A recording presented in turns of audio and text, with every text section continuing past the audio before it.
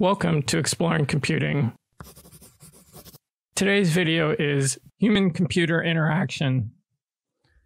Human-computer interaction, or HCI, is an important field of study in computer science.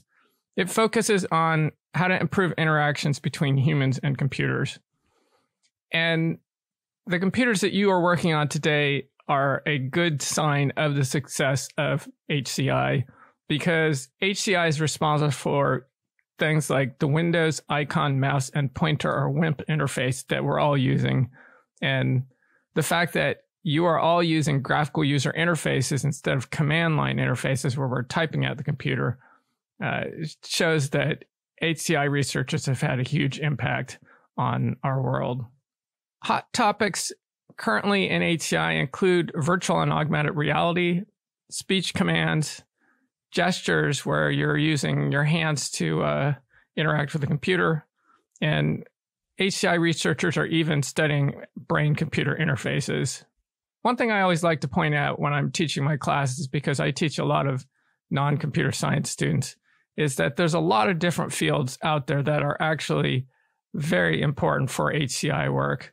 And some of you may be studying these fields right now. And so one of those is psychology. Psychology is directly related to HCI in a number of different ways. For one thing, having a better understanding of human cognition can lead to better applications. So things like, how do humans perceive colors, or what are the limitations of human memory, should be driving our applications. In addition, psychological research has a lot of similarities with computer science user interface research. And so in the basement of the psychology building, there's a bunch of rooms where we bring in intro to psych students and ask them to perform tasks. And on the other side of a one-way glass mirror, we've got psych grad students who are watching how they carry out those tasks. HCI researchers do the exact same thing in large computer science companies. So we have the same rooms with the one-way glass. We've got a computer set up there.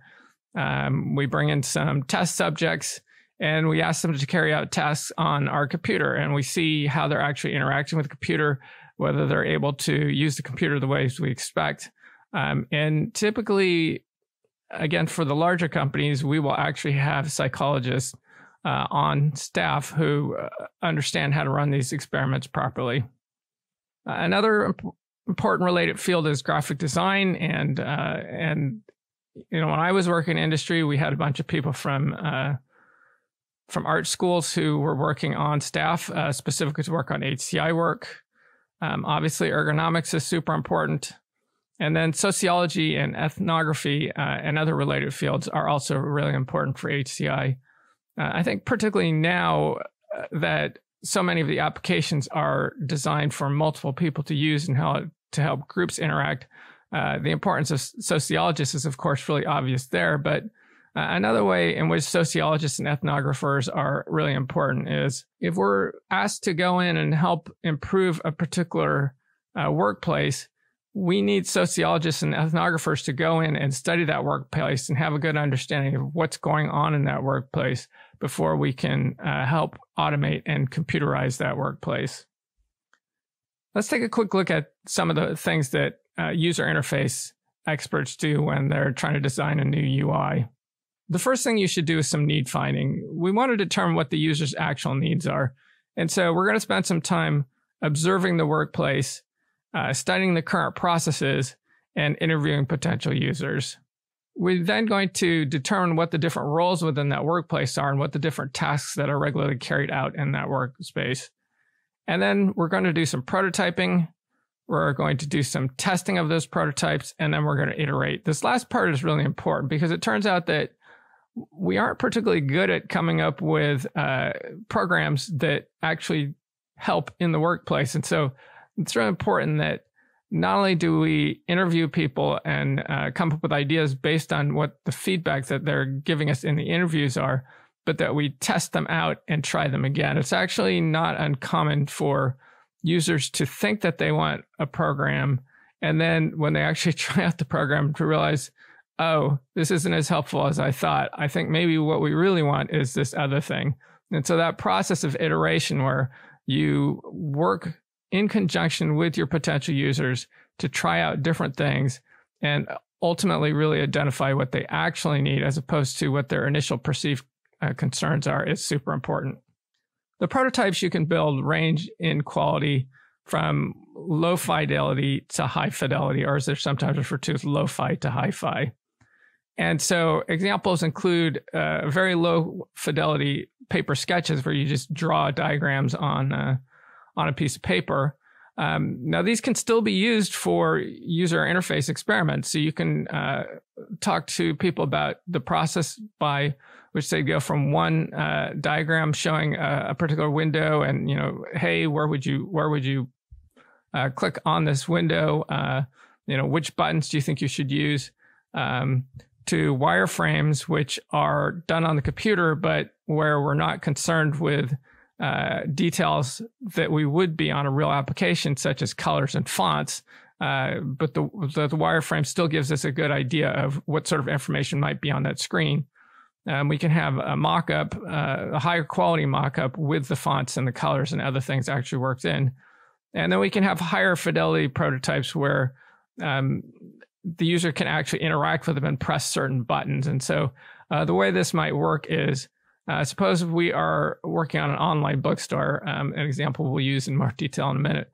And we could tell somebody, hey, go ahead and interact with our high fidelity mockup here and look up a book on, say, South American history. And so the user would hopefully find the correct text field to enter in their search phrase and type South American history, and they would hit return, and we would move to another screen that showed the results of looking for South American history.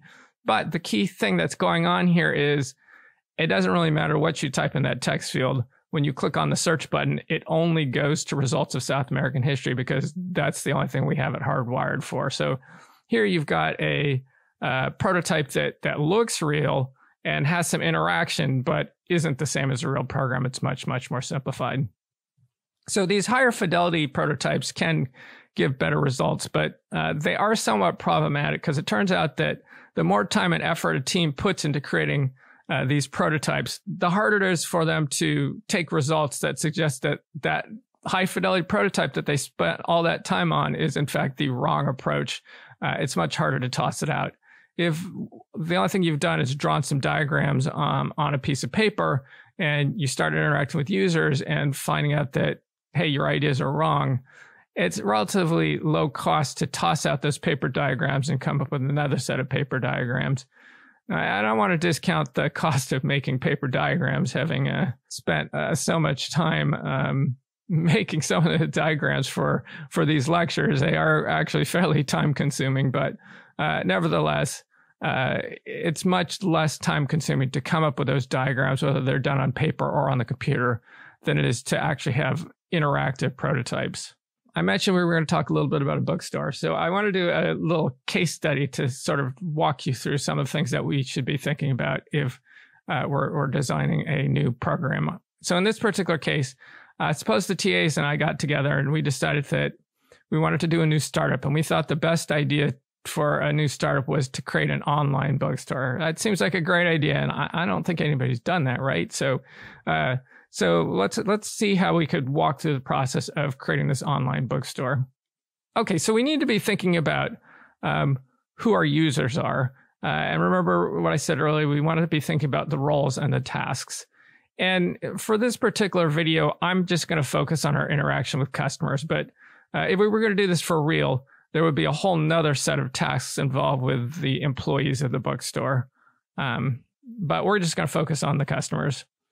So we want to be thinking about who our website visitors are, why they're visiting the website, what their level of technical expertise is, what sort of devices do they have, and what their internet connections look like. How fast are they? How reliable are they? Things like that. And then we want to think about different tasks that they might want to interact with our website for. So the obvious one is I'm looking for a particular book, but that's not the only reason why somebody might come to the website. They might be interested in a particular topic, but not be interested in a specific book, or not have an idea of a specific book associated with that topic. And this is really a key distinction.